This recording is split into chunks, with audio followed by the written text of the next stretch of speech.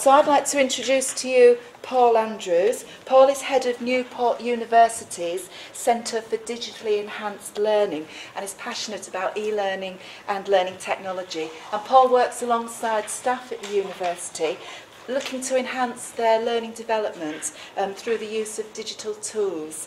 And he's going to be showcasing to us some of the world's best free online tools for you to help start to build your own toolbox for creating, hopefully, open educational resources. Paul Andrews. Thank you very much. Hello. Can you all hear me okay, first of all? Because I haven't a microphone, I'm just kind of projecting. There? All right, you can all see this okay as well, yeah? Yeah. Lovely, okay. So, as Sue says, yeah, my name is Paul Andrews and I am a learning technologist. So, essentially, yeah, like Sue said, my job is I work with an amazing, wonderful team of learning technologists in the Centre for Digitally Enhanced Learning at Newport University. And just to put it into context, what we do is we act as consultants for staff and students and external clients. And we say to them, don't worry about the technology. What do you want to do? What learning experiences do you want your students to have? We focus on the pedagogy. We don't run around like Batman with a utility belt, with an iPod, and an iPad, and a laptop, and a thing, sponsored by PC World. We don't do any of that kind of stuff. We're all about people and pedagogy and how they interact. When people tell us how they want the students to experience learning and the pedagogies they want, then and only then do we start thinking about the technologies. We identify the tools and technologies for people, and then we educate, we do not train, we educate people how to use these technologies for themselves. Because I've been doing this for 10 years, and in my experience and in the experience of other academics who've researched this phenomenon, if you're going to truly embed the use of technology into a learning culture, it has to be owned by the academics, by the educators themselves. Otherwise, there is a tendency for it to be bolted on. So we're very much about empowering people so they feel confident and they don't get that fear of, oh blimey, I'm using this bit of technology but an expert's done this for me. What happens if a student asks me a question that I don't know? And I'll get that fear that I don't know the answer to the question. So the idea is we're big promoters of calm and cups of tea and biscuits and chats. That's what we're all about. We're about people essentially. Now a lot of what we do is done using free and open source tools. So my plan for the next 35 to 45 minutes, we'll see how it goes, is to show you some of these tools that you can use to get involved with open educational resources. Now there's two things I need to tell you before we get cracking. The first one is, number one, this talk is currently being streamed live on the internet. So that means if you do want to interrupt and ask a question, feel free, but you will be broadcast online. I will stop it at the end before there is time for questions. I will stop it at that point, okay? But this bit's being streamed. The second thing is, if you are all Twittered up and you're comfortable and you're at ease with using Twitter, you can contact me. That's my Twitter handle there. If you tweet me a question, I will get back to you at some point later on today. Alternatively, if you want to get in touch with me after this event, please do feel free to do so. Right. Next start. To do this, I'm going to tell you a story. And I want to introduce you to a lecturer called Bob. This is Bob. Bob is a hard-working lecturer. He's an academic. He also has pressure on him these days to do research. Yes, he has pressure on him to generate income. It's quite stressful, and this is why Bob has no hair. Nothing to do with my poor drawing skills. You picture a scene, it's a Sunday evening, Bob's had a nice weekend and the phone goes and it's his boss and Bob picks up the phone and his boss says, Bob, I've got a problem. Bob says, what's that? And his boss says, well, one of your colleagues, they're sick. We need you to cover a lecture tomorrow morning, first thing. The problem is, Bob, is there are no resources ready-made. You've got to do this thing from scratch. Bob, being the hero that he is, the conscientious academic that he is, says, yep, no problem, I'll sort it. But then he has some choices to make. Choice number one, he can spend all night reinventing the wheel, creating resources, or he can do a slightly smarter thing and get onto the internet and see if there are any resources that have been ready-made that he can just drop in. Now there are hundreds and hundreds of websites that let you do this. We've seen some of them already this morning. By the way, I thought this morning was fantastic, so I'm hoping I can live up to what's already been done because I was blown away. I want to showcase 3 of these things to you. The first site you can go onto, and Bob could do this if he wanted to, would be this blog. I'm hoping that everyone in the room is aware of this blog. Yeah, because it's the Lincoln OER blog. If you're not aware of this blog, you might be in the wrong conference. Maybe. Right? Fantastic blog, being beautifully maintained by Sue and her colleagues. It's brilliant, it's superb. It showcases all the good work that's going on in this particular university with OER stuff. So if you haven't been there before, or maybe a visitor from outside the institution, check this blog out, it's wonderful. Second thing you could go to if you wanted to, is the Learn High website. Now with Andy sitting in the room, it would be remiss of me not to showcase this fantastic website. It's going to be upgraded soon, isn't it? It's been substantially revised, improved, ready for a relaunch in September. You heard it from the horse's mouth, folks. It's going to be legendary. So essentially, but this blog is a really, really good repository for resources that you can use. You can go on there and you can search by topic, or you can browse, and there are lots and lots of tools that you can use and ready-made resources to drop into your lectures, your seminars, and so on and so forth, to embed them in your blog or your VLE. So it's a nice place to go. The third one I'm going to showcase to you, because I know Sue has been promoting its use, is I can never get it right, it's Joram, isn't it? I can never pronounce it properly. The Joram website. Again, this is a repository where you can go to, educators can go to, so Bob can go there if he wanted to as well, type in some keywords, get the resources he wants to use, and then use them with his students. The point is this. He's able to do these things, and rather than spending 3, 4, 5 hours on a Sunday evening burning the midnight oil preparing something, he can get resources together and weave an educational narrative through those resources, ready for the next day. Walk into the lecture theatre and be a hero, with very little work. So he does that, and everyone loves him. And they make Facebook things about him and all sorts of stuff. But then he thinks to himself, well, hang on a second. A couple of weeks go by, he's happy, look, he's got all these things, he's good. He thinks to himself, well, hang on a second. I'm taking all of this stuff from all these different websites. I can give something back. Because, you see, Bob has been a lecturer for a number of years. He's got lots of resources that he's made himself. He's been squirreling them all away. And they might be saved on a network drive or a USB pen, the digital equivalent of some deep, dark cave. And he thinks, do you know what? I'm going to bring these resources out of the cave and into the sunshine. I'm going to let other people use them. He wants to give something back. The trouble is, he's not a technical expert. He's a well-rounded, normal human being. I don't class myself as one of those people. And all of his stuff that he's got so far is predominantly text-based. It's word process stuff. It's PDFs. It's the stuff he's been typing out. And these are, I mean, now, just as I'm going to step back to the narrative just for a second, I was trying to think of a subject I could use without falling foul, because I thought, well, there's going to be lots of experts here on lots of different things. And I thought, what's the safest thing? What's the most innocuous thing I can think of? And kittens sprang to mind. The trouble is, I don't know anything about kittens, so in the finest tradition of academia, I went onto Wikipedia and copied and pasted it. Hope that's okay. But I'm allowed to do that under Creative Commons, as it was mentioned this morning. But don't worry so much about the actual text. Just think to yourself, imagine it's something that you've got, a handout that you've made. But in Bob's position, he basically has this handout here, and it's all text-based, but he wants to give that back. He wants to put it as an open educational resource. So, what I want to do is take you on the journey that Bob would have to go through to make this happen. And the way I see it, it's basically like a production line. So I'm going to start here, I'm going to go all the way across to here, and then something's going to come out at the end. That's the plan. So the first thing Bob needs to do, if he's got his Word document, he needs to get this thing online, because if you can't get it online, you're kind of stuck. Now there are loads and loads, I mean these days there are loads of different ways to get things online. But I want to showcase to you one free tool that we're using in Newport University, and it's being used all over the world. It's with fantastic results. And that resource is Google Sites. All of these links, by the way, I'm going to show you. You don't have to write them down. There'll be one master link right at the end of this, and there's a web page with it all on. So feel free to write it down if you want to, but if you don't want to, that's cool.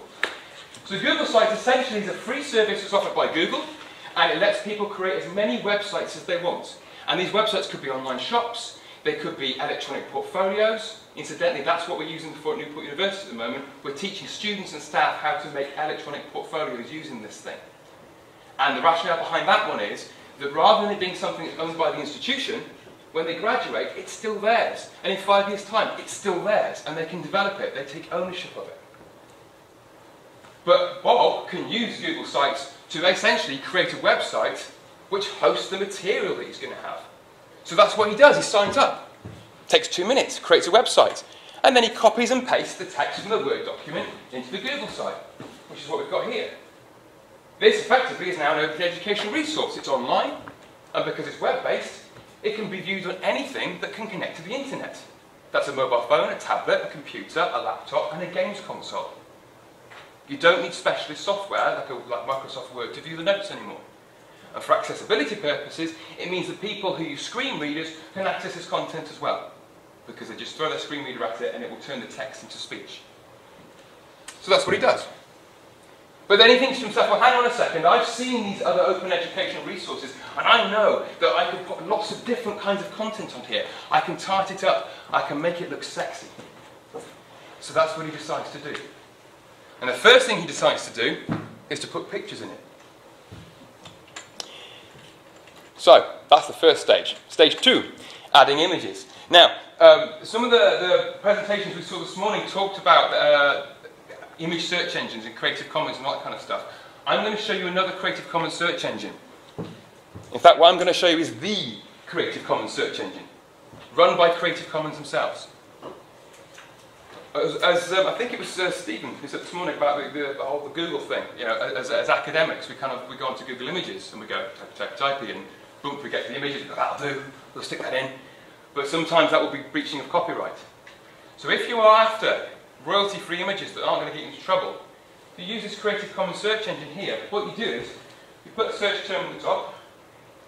You can change the kind of licensing agreements you're going to have up there. If you want to kind of do boots and braces and make sure you're absolutely watertight, just make sure those 2 top ones are ticked, and then you're fine.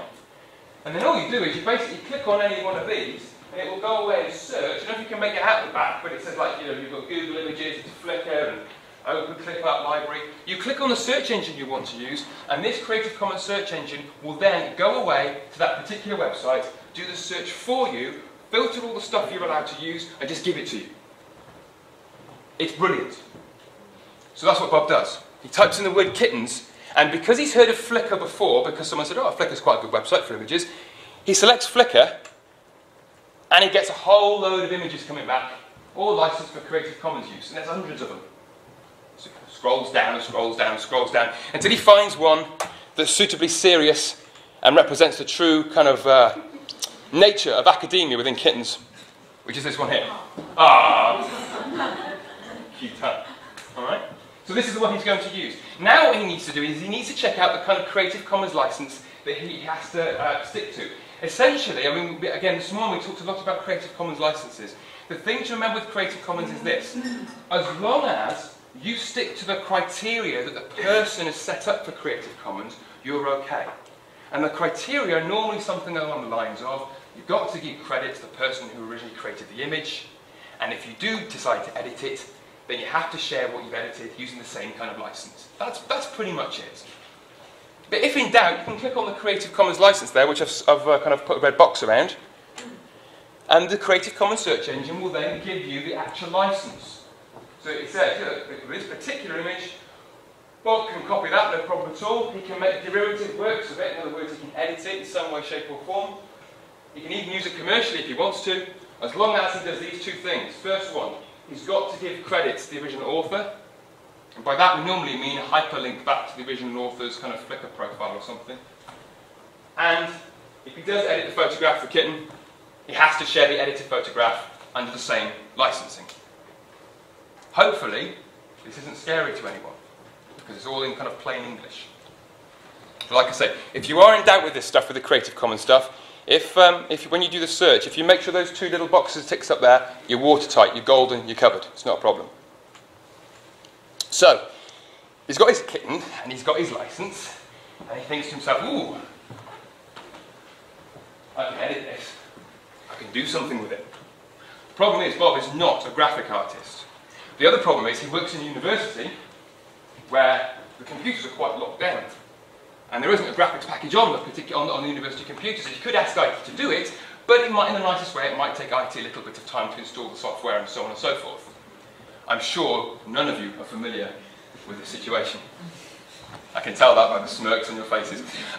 So, what he can do, though, is he can use any number of free online image editors. And there are loads of them. But the one I'm going to show you is a site called PicMonkey. Get some water. PicMonkey is a fantastic site. It basically lets you drag and drop images from your desktop or wherever that might be onto this little square here. And then when you've done that, it lets you edit that photograph using a really user-friendly, fairly basic but quite powerful interface.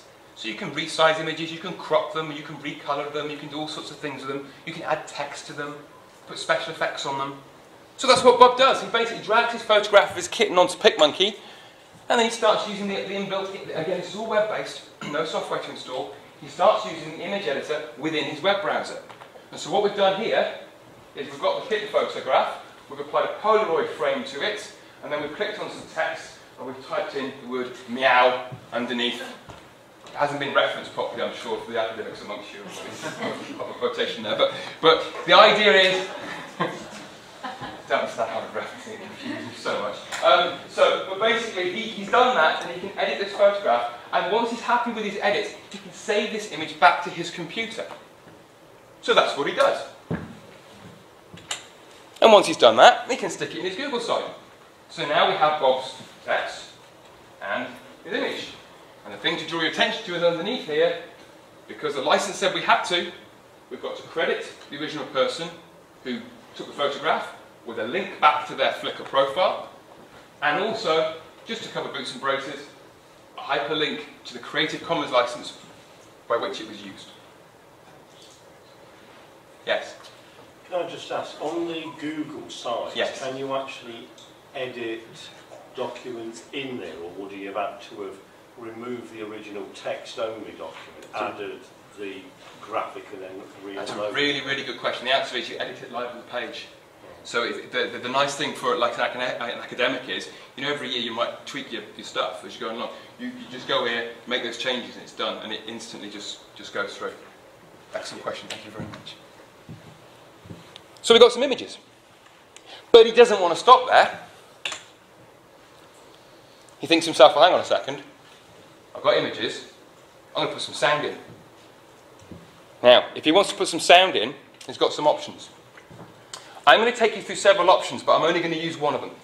But I just want to make you aware of some of the options that are available to you when we're talking about sound.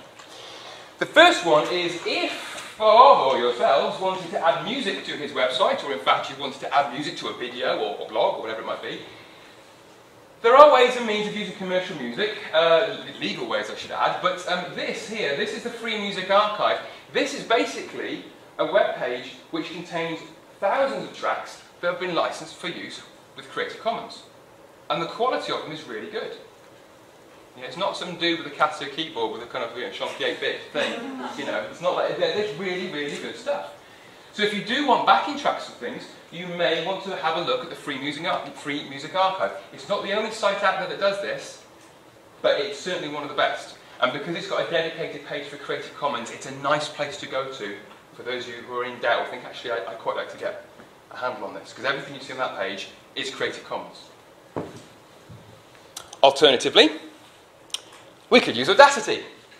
Now, I know some of you here are familiar with Audacity, because I understand Sue's been promoting its use.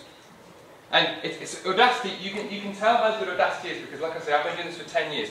Every single e-learning conference I've ever gone to, there is some guy talking about Audacity. And that's not a bad thing, that's a good thing, because that kind of speaks volumes for the power and versatility of this particular free piece of software.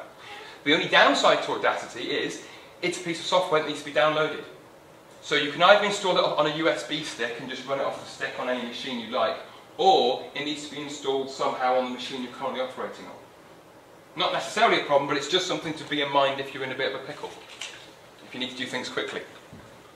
If you do need to do things quickly though, my recommendation would be you have a look at something called Miner. Miner is a web-based version of Audacity. No download needed. Works from a web browser.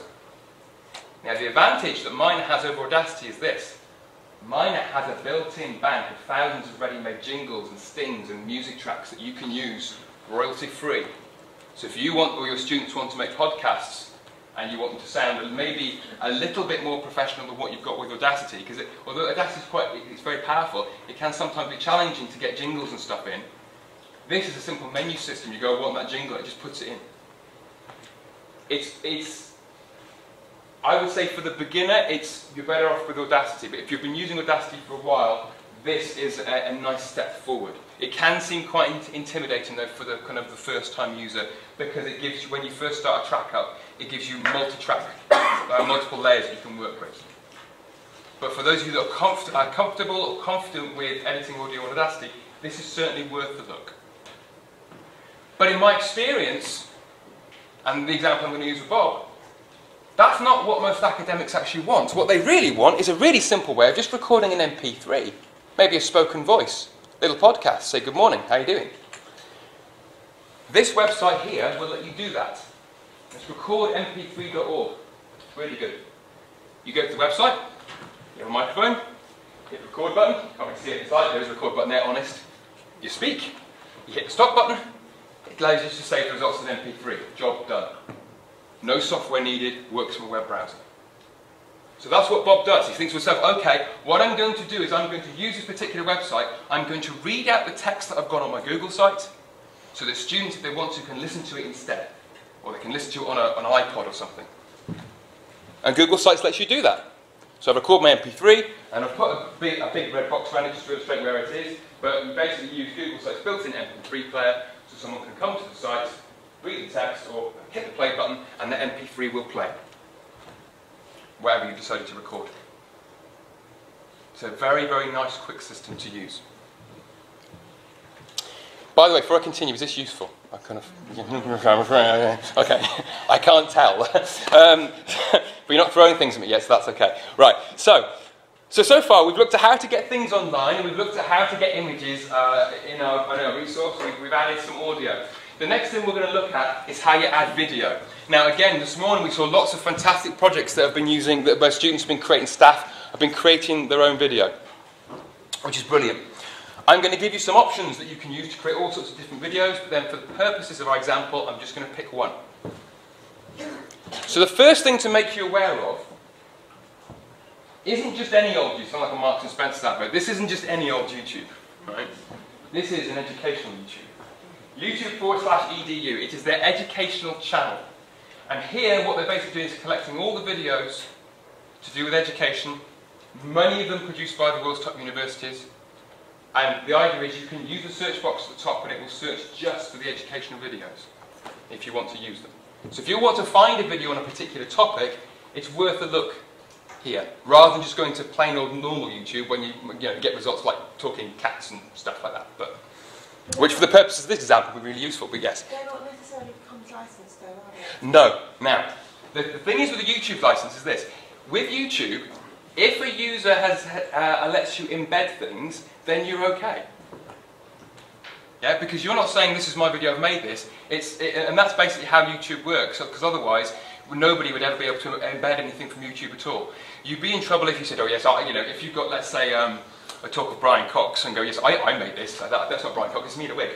You might be in trouble. But, no, yeah, absolutely. It's basically making sure that if you are, what I tend to do is if I'm using these things, I'll embed the video and I'll just have a title of the video underneath who it's by with a link back to that thing there, absolutely. But yeah, some of these won't be Creative Commons. Just as a tangent though, if you go to the Creative Commons search engine, YouTube is one of the options on there. So you can say to YouTube, give me the videos back under the Creative Commons license, and it will do that for you as well. So you've got options. Good question, thank you very much. The other site where you can go to get videos is TED.com. You may have heard of TED already, it's quite famous. The TED stands for Technology, Education and Design. It's basically got a whole load of talks by the world's leading thinkers and doers. And if you want videos based on, I say latest research outputs, it can be a little bit outdated, but if you want talks on kind of cutting edge stuff surrounding your particular subject, this is a good place to start looking for stuff. Some of the stuff on here is mind-blowing, it's absolutely brilliant. And again, with the TED stuff, it is licensed under Creative Commons, which means you can edit the video and remix it for your own purposes. But that's finding video. What happens if you want to make some video? We've got a couple of options. Now, I live in Wales, and therefore Wales is Dr. Quiz name, and therefore it's obligatory to put anything in the dialect now. It's got to be done. YouTube essentially lets you record your own videos straight from the web browser, if you have a YouTube account. All you need is to log on to YouTube and you hit record, and as long as you've got a webcam, you can speak. It will record that video and put it onto YouTube automatically. This means you can create talking head videos, which your students can watch for, what, 20 quid for webcam, and that's it. And then those videos can be viewed on any kind of web-enabled device, because YouTube looks at everything nowadays, from Xbox 360s through to iPods and computers and so on and so forth. It does have some fairly basic editing features as well. You can trim stuff down if you want to. Some of our lecturers at Newport University are using this to give feedback to students on their assessment. Because, I could have ooh, that's scary. Well,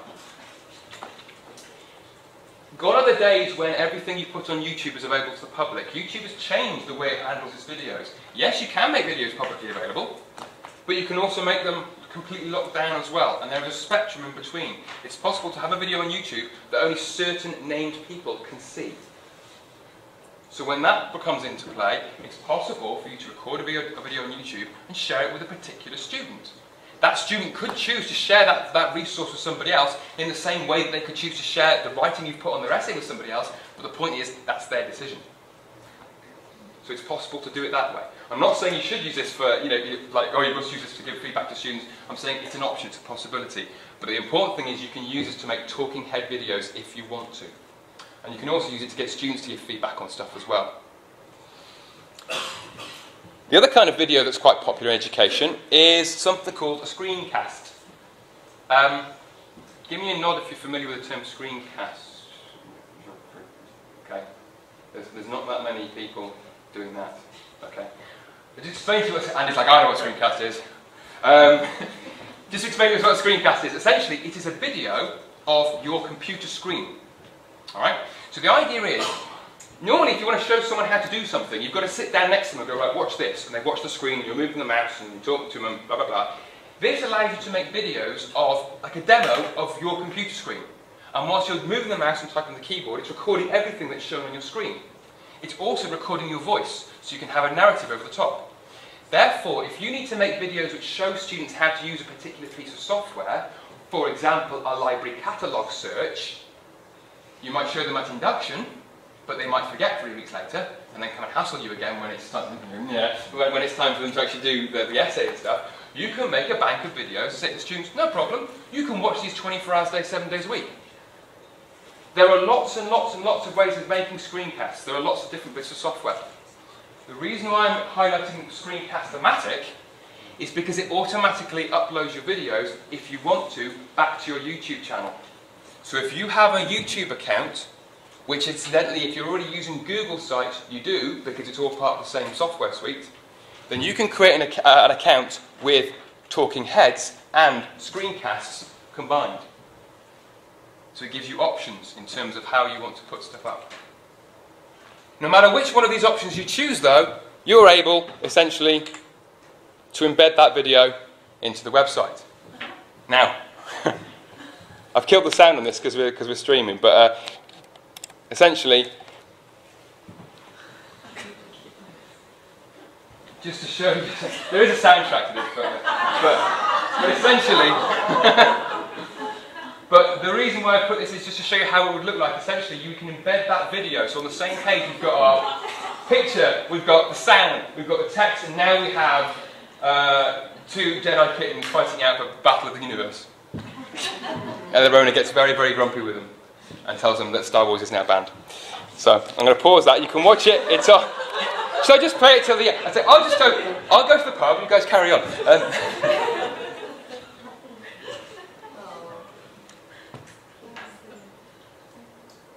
He tells them off, and they look all sad, and that's the end of the video. Okay, but the point is, the reason why I want to show you that is because it doesn't matter what the video content is, you can embed it really easily with the Google Sites. And in case you're sat there thinking, oh man, like, this is quite technical, it actually works like, I'm going to show my age here, those old kind of sticker albums. Now, as a kid, I grew up in the 80s, and I used to like Transformers. And I get like the stickers of Optimus Prime and Megatron, and you kind of stick them in the book, yeah? Well, it's kind of like that. So if you basically, the idea is these are just stickers, and if you want to move them around, you can do. There's no technical coding. You haven't got to be a code monkey or some kind of IT ninja. It's built for normal people. It just goes, I want that video there. Oh, I don't like it there. I'm going to move it around there. And what you see is what you get. Yes. Just looking at your YouTube bit on there, I mean, obviously, once now the video's finished, some adverts have come up. Yep. Do you have any control over that? Because I can see all sorts of ethical problems with adverts suddenly popping up on your website. You've got no control over what adverts those are. No. I mean, because it's not your. Let's say it's not our video. Then no, because it's a service offered by Google. Now, just to explain with this, the adverts look worse than they are on here because I'm using Prezi. If you were to have a normal, if I actually did this live on the site, the adverts are much smaller, but no, I mean, that's how Google makes their money, essentially. So that is something to consider. However, if you would say to a student, go and watch this video on YouTube anyway, there's adverts on there anyway. So it is something to weigh up. But the answer to that is no, you wouldn't be able to turn the adverts off, unfortunately. Good question. I don't think TED has adverts, though. So, Okay. So that's video. 2 more to go. Next thing I want to look at is PowerPoints. We saw this morning with the chemistry project, people using SlideShare, and I'll come on to that in a second. If you want to, let's say Bob has some PowerPoints he wants to use, and he wants to embed these PowerPoints into his Google site. The easiest way that he can do this is by using Google Docs. Well, Google Docs essentially, Google Docs does a lot of stuff, but for the purposes of this talk, what you can do with it is take a PowerPoint, chuck it into Google Docs. It will turn it into a web-based format that can be viewed on any online-enabled device without the need to download PowerPoint. That can then, the presentation can then be embedded into your site. The nice part is, and to go back to the other question we had earlier, if you then need to edit that PowerPoint, you can edit it live on Google Docs and the changes will cascade through automatically. So you don't need to go back to PowerPoint and re-edit it and re-upload it and faff about. So you can do it that way if you want to. The other thing I want to make you aware of is, again, SlideShare was kind of highlighted this morning. So essentially, for those of you who aren't familiar with SlideShare, it's just a website, a bit like YouTube, but it's for PowerPoint slides, essentially. And people can just put their PowerPoints up there, and you can too. And then when you upload PowerPoints, you can give people the ability to embed them into various websites. So for the purposes of this demonstration, that's what we're going to do. So if you said, Bob thinks, hang on, I need a PowerPoint slide. So he does a search for kittens, and the search results comes up. There are more than I've just got 4 here, but there are loads and loads and loads of them. He can then preview the one he wants, that one, flick through that, and he thinks, actually, that will work really well because I want a page on my Google site that's going to talk about birth and development. So what we've now got here is, rather than everything just being on the one page of the Google site, because originally the document is one big document, we've now broken this document up into 2 bits. One page has the video and the kitten going meow and the sandal and all that kind of stuff, but there's another page now that has just the section about birth and development. And this means the students and the users can choose, using the navigation system we've got over here, which bit they want to look at. Now, for the technically confident amongst you, you can tweak this navigation menu to your heart's content. But for those of you who don't want to get involved in any of that nonsense, it will build this automatically for you. You just say, I want a new page, give it a new page, and that new page will appear in the navigation menu. There's no technical ability needed to make this thing work. Almost there. So, last thing. Assessment. It's quite tricky to do assessment with OER because, in all honesty, if you're using, you've got Blackboard in Lincoln, yeah? Blackboard, some people use Moodle, some people use Blackboard. If you've got a VLE that does assessment, then my honest recommendation is always use that if you want to engage with online assessment in some way, shape or form. But if you're pushing something out there, you don't know if it's an OER thing, you don't know if that person who's going to be using it at the other end has Moodle or a Blackboard or whatever it might be. So it can be quite tricky. So one possible way around this is by essentially using little games to test people's knowledge and understanding. For the academics amongst you, the term to search on Google Scholar is something called gamification. It's basically the study of how education and concepts can be taught via the use of games. No video input. Wake up screen. There we go. Now, making games can seem quite daunting because this whole kind of like, degree program is about how you make games. So there is a website though called classtools.net. Lovely website, and it lets you basically, it has a load of templates you can use, and you can create various sort of interactive activities and games which can be embedded in your resource. So I just come back, it's got an arcade game generator which I've circled in, I've put a little red square around it there. This is the arcade game generator, and basically all you do is you put some questions in, and you do little asterisks, you put the answer in, and you give your quiz a name, and then you choose from a number of templates. Now, because Bob was a child of the 80s, there's one template that caught his eye. That's the ability to make an online version of Manic Miner. Those of you that are laughing, I know exactly how old you are. So if you grew up with experiencing the joys of the Spectrum 48K and the rubber keyboard and the Commodore 64 and its temperamental tape drive, you'll know exactly what this is. This is a seminal video game, but for the purposes of kind of teaching people how to kind of understand things or remember things, it functions a little bit different to the original game as you remember it. This person here is called Miner Willie. Yes, that is his real name. The 80s were a simpler, more innocent time, what can I say? And essentially, what happens is the questions you've put in the question bank appear here at random. I don't know what the maximum number of questions is, to be honest. I've never actually maxed it out. But you can put the questions in. And then what happens is it'll pick, from the questions, it'll pick 3 random answers from that question bank, and they kind of float around, and then you have to guide Miner Willie and jump into the right answer. After you've collected 3, the key will unlock, and then a toilet will appear, and you can jump down the toilet to the next level. I kid you not. The 80s were a wonderful time. But this is just one of the many templates that you can use. And we actually use this at Newport University. We had, the inspectors were coming in. And we had to teach our staff lots of different acronyms, because we knew that the inspectors were going to come and ask them, and we had like a development day, we went for PowerPoints and blah, blah, blah. But then we created a little arcade gallery for them to play around with, essentially, that would let them in a, hopefully not too disturbing way, reinforce what had been done on the day by asking them questions. Some staff loved it, some staff hated it. But, again, the message we give to all of educators is this: you know what's appropriate for your students. And if you think that's going to work for them, then fantastic. But if you think, actually, no, then don't use it. Okay, this is just an option.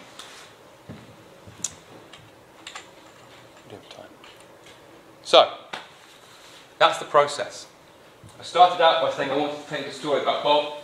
Bob, who started out by finding some resources online, and then he wanted to give something back by following through this process here, using free online tools. The total amount of time it took to start from the text through to the end, in sum total, was around about 2.5 hours from start to finish. Hopefully, that's not too onerous. The end result is here. And the end result isn't just something I've been making up. It's a real website that you can actually go and play if you want to right now. This is the web address, bit.ly/Lincoln Kittens. If you go there, you'll go and see that you can experience the website and have a go and play Manic Miner and jump down the toilet and watch the Jedi Kittens and do all the things I've been showing you. There's one last thing I just want to show you, and this is why I like Google Sites so much. This is the finished site. I've changed it ever so slightly now. Rather than having the menu coming down the left-hand side, we've got tabs going across the top. And there's a reason for this. I get asked almost on a weekly basis if I can make mobile apps. Every week someone says, can you make an app for the iPod? I'm like, no, I'm busy. I've things to do. Google Sites, though, will detect if the person looking at the site is using a mobile phone. And if they are using a mobile phone, it will automatically adjust the content to fit on a mobile phone screen. This is a screenshot of the Lincoln Kittens website on my iPod. And this is why I had the tabs in, because the tabs work better on a small screen. It lets people click on it and go to various devices. So by using Google Sites, you can, in effect, make your own free mobile apps, which also work on a games console, a tablet computer, and a PC. And they will adjust their look and feel accordingly. So that's my presentation. That's what I wanted to take you through. The thing is, I want to leave you with just one thing.